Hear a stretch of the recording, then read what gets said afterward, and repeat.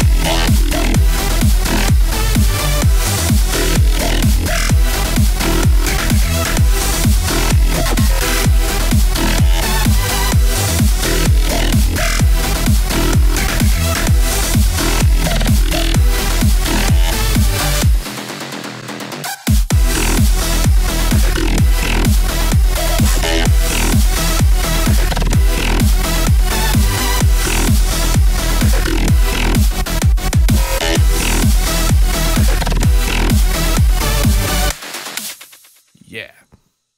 Now let's listen to that bass by itself for a second.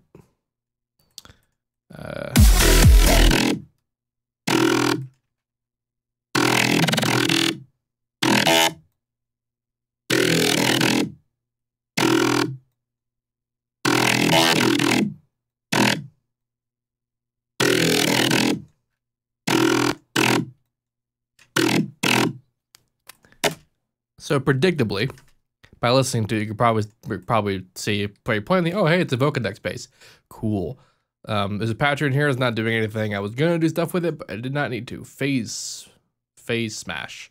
Phase smash was not a thing I wanted to open up. There's EQ and it's whatever, but the unsuspecting part about this, unless you've seen the preview that I put up, is that this is a bass that I made with Massive.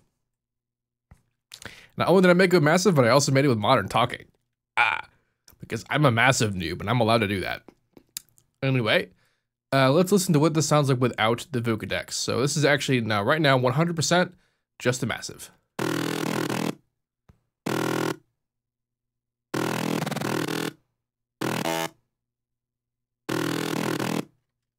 Yeah. So this is actually sort of an expansion on the idea of the whole choppy RM business that I was doing with Citrus. And every time I did it, I would bring up the fact that you could do this in Massive if you use the filter FM, and that's what I did. So I'm using Acid at -24, Modern Talking at -12, Modulation Oscillator at -24 because we're now bass -24. The target is filter FM on oscillator filter 1, and the FM is all the way up. And the filter is a low pass 4, max volume. Serial completely, mix number 2, no filter in number 2, and the cutoff is set to what the middle-ish, and then resonance is off. That's the crux of the sound right there.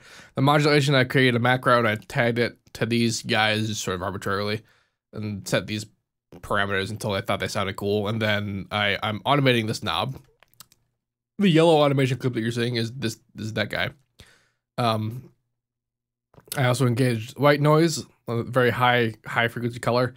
The feedback was not actually on. I think I did turn it on and I thought it was bad to turn it off.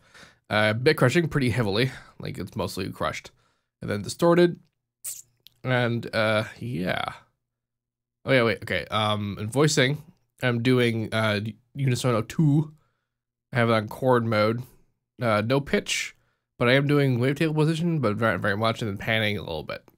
But not very much, apparently not at all. Oh wait, no, I was doing a little bit. Yeah. That's giving us the sort of the panning with having a tiny bit of that. The pitch modulation is off. Right there, alright, right there. Restart via gate is enabled. And I believe that's all that I'm doing in Massive. I'm distorting it in the effects with Tube. And then Vocodex. So, pretty much directly when you put it in there, it'll sound pretty like this. Like, this is just sort of the property of how the sound is interpreted by Vocodex. The benefit of this is just like it's not being modulated by anything. It's just the sound by itself modulating itself. So when you do this, it's different. Like the way you deal with it is different. I'll talk about that part too. But I turned off minimum times, but it doesn't matter because I'm apparently not doing anything below regular levels. I'm saying order 4. The filter fatness is a little bit off half. The modulator bandwidth, the multiplier, that's what this is off a little second, like the tiniest bit. This makes it sound more closely to itself, which it's less saturated. It's more of a sharp analysis curve for the bands.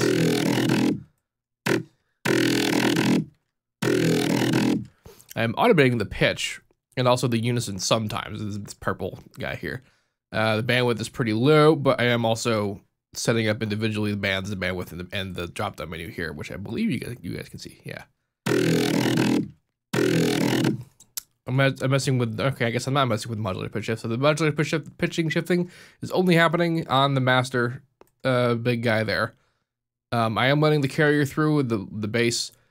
Although that doesn't matter because, as you can kind of hear, there's not really a lot of bass. That's because I have a sub under everything, which is the first time I've ever done this, ever. At least on purpose. I did it once for Resolve as a test, but I ended up not using it for Resolve, but I did do it in Resolve. This is the first time I decided I'd do it for real. So I did that. It's going through the sidechain channel, and the sidechain channel is being high passed. That's why it's doing that.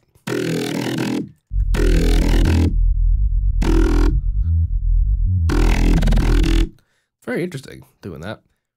And then it's also EQ'd a whole bunch to make it all big and bright, to fit in with all the hilarious amount of stuff that's happening in this track. I really did. Like, this track is just sort of a fast inspiration. Like, how long have I spent on this track? It wasn't very long. 7 hours total.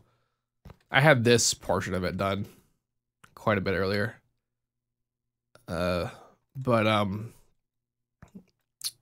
Yes. It's being sidechained.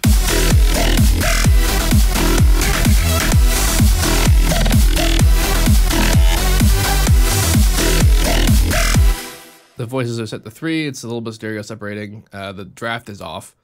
I have 47 bands, and that's really all there's happening in this sound. This is kind of a simple sound. It's just sort of a eureka thing by using the filter FM as basically ring modulation. You'd think that you could use actual ring modulation, but it doesn't seem to work out that way. Like, you could try it, and it doesn't quite do it. Like, you can set the you have to set the modulation oscillator to an octave lower for it to like do the real thing, but it's too smooth. It's not choppy enough. Filter FM, however, is choppy. So that's the point of doing that.